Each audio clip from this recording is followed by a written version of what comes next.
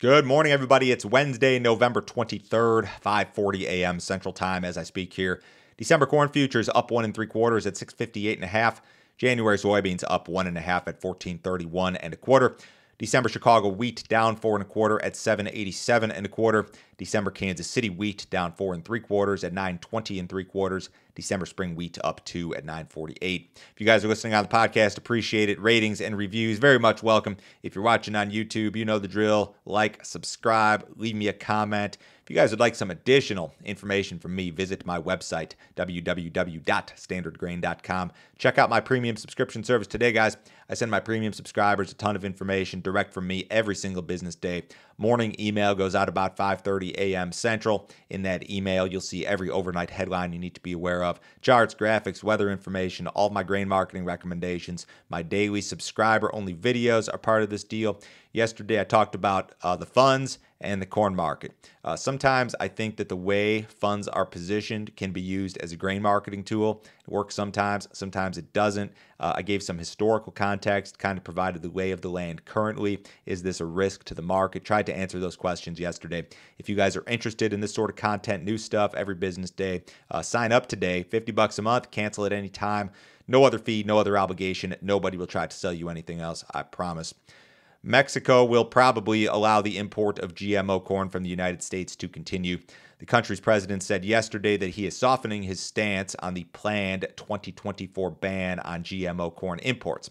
Pressure from the U.S. government was apparently a factor here, so GMO corn will now be considered for livestock feed, and this is a big change from previous statements from Mexico and Mexico's president indicating that all GMO corn imports would be banned. President Obrador said yesterday, yes, there is pressure from foreign companies and foreign governments. We are looking at yellow corn for animal feed. So I think all along we thought it was improbable or impossible that Mexico would be able to replace all of its GMO corn with non-GMO sources. You're talking 600 or 700 million bushels per year from the United States.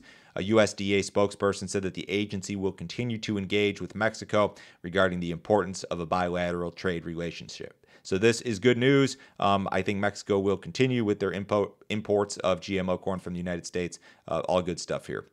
Brazilian corn exports to China are likely to begin in a more material fashion next year.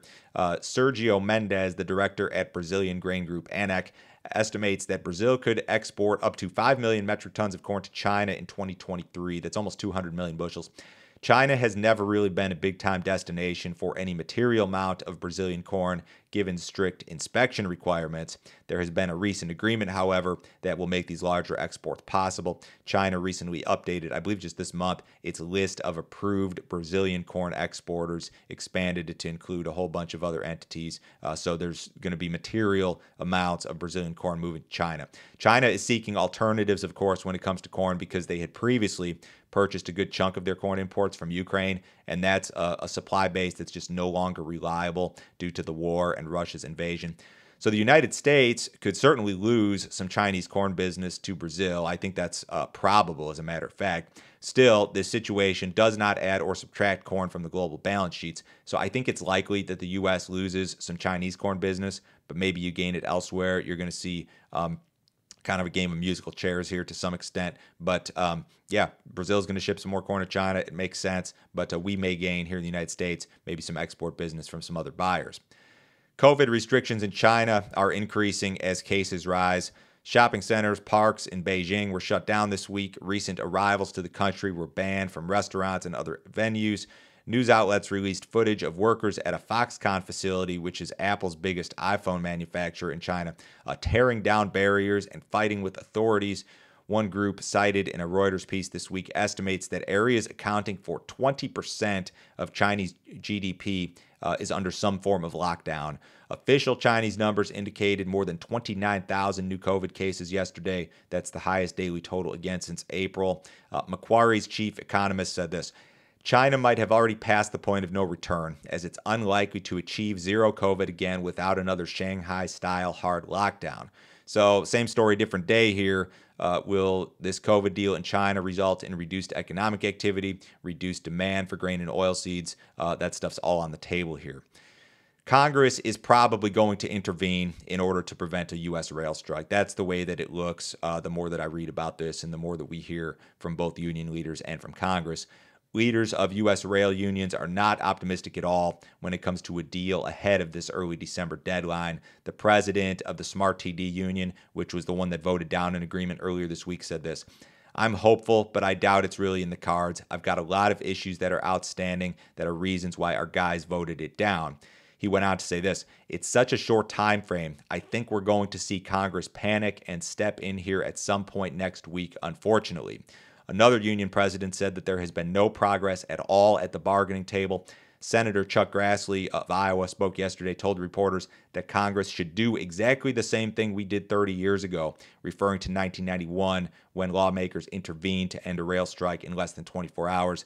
Biden's press secretary said yesterday that the president would prefer for the unions and workers to come to an agreement, but that the president is indeed directly involved. No additional details were provided beyond that. So if I had to guess right now, I'd say if there is a planned strike, Congress is going to intervene and kind of stop this. They're going to force some sort of arbitration. That's probably the way that this thing goes as it looks here this morning. Remember, guys, December grain options expire on Friday. Take a look if you've got any remaining open positions. We've got a normal trading day today and then closed, of course, tomorrow for Thanksgiving. So following a normal close today, we'll reopen at 8:30 a.m. Central Time Friday morning. I'm going to be off most of the day Friday, so no videos, podcasts Friday. I'll be back to the normal routine on Monday. Cattle market was mixed yesterday. Feeder cattle were mostly lower. Not really much cash trade to speak of. U.S. dollar marginally lower this morning. The S&P's up 4, the Dow's up 20. Gold's down $1. Crude oil now down $2.09 in the January WTI, 78.88 last trade. Have a great day, guys. Happy Thanksgiving. I will talk to you on Monday.